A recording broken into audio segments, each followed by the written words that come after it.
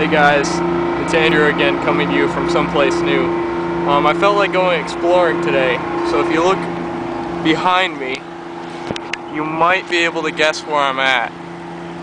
That's the St. Louis Arch right there, and it's a lot bigger than I thought it would be. So I'm gonna go closer and hopefully go up inside, and I'll be able to get you some footage from up there and some really good pictures. Over here's the mighty Mississippi River, which seems to look a little high right now. This is going to be an adventure of St. Louis. If you thought stairs were fun before, you're going to love these.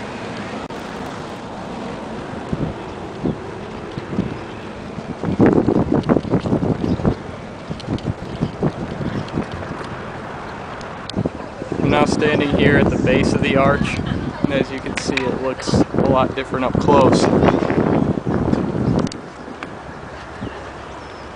I don't even know if you can see the top. I'm gonna lean back too far. Oh, that hurts my back. But yeah, this thing is just ginormous. I don't think I've ever seen anything this big before. There's a lot of names written in here too. Because the arch is so narrow inside, we have to ride in these things called trams, and it's a 4-minute ride to the top. It only takes 3.5 minutes to go down. 100 years after Lewis and Clark had left on their... So here I am. I made it to the top. As you can see, it's pretty cramped up here. Right now we're 630 feet above the air, and if you look out here, the view is just incredible. Holy crap, I don't like that.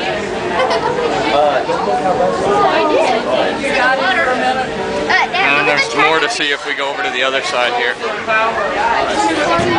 You can get a good view of the Cardinals Stadium from up here.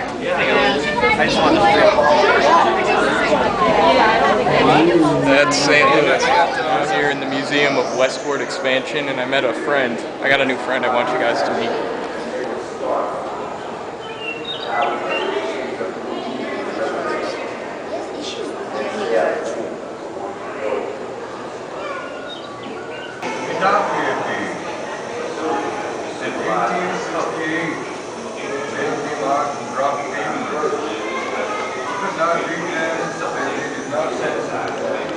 He seems to be moving a little stiff. I don't know about that.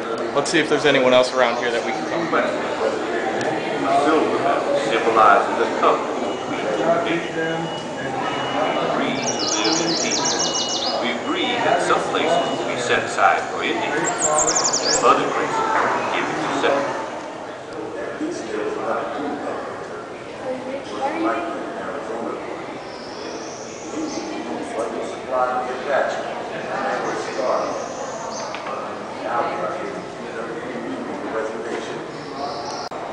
Does this remind anyone else of Oregon Trail? This is what it actually looked like. I always died of dysentery in that game. Wow, it's a stagecoach. I don't think I've ever seen one of these up close before.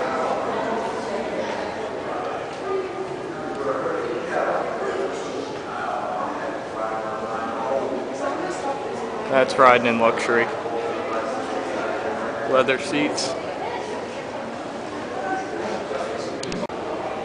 Not really sure what this is, but it looks cool. Ginormous wheels all made of wood. Maybe someone can help me out and figure out what this is. Is this a gift horse or a gimp horse?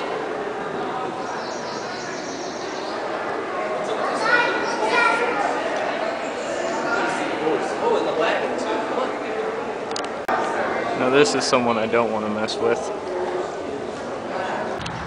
So I've come to the arch, I went to the top of the arch, I went to the Museum of Westward Expansion, but the day's still young, so let's see if there's something else that we can do in St. Louis. And on just a side note here, for all you Godspell fans, I just had something to show you here. Look familiar? That's power, baby. I'm now here standing right outside center field at Busch Stadium, where the Cardinals play. And I don't care for the Cardinals that much. Sorry, Mary. But this is also where the All-Star game will be held later this week. But today there's no games, so the stadium's empty, which I'm disappointed because I'd love to see some baseball today. I seem to have found this cool little park here. I'm not sure what it is, but I like the waterfall and stuff. And it's got a great view of the arch from even way back here. So I'm getting kind of hungry and I really need food. So, judging from the trash, it looks like there's a White Castle close, and I might be able to find a Burger King. Oh, here's another cool fountain. And some pretty flowers. I like my pretty flowers.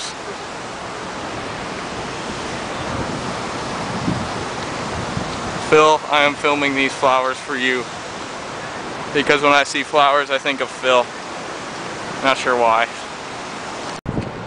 Well, I found a Hardee's for lunch, and that was good. I don't think there's much more to see in St. Louis. I mean, there might be, but it's getting kind of hot, so I don't know if I want to look for it. So I think it's time to go back to the train, which I gotta find where the train is.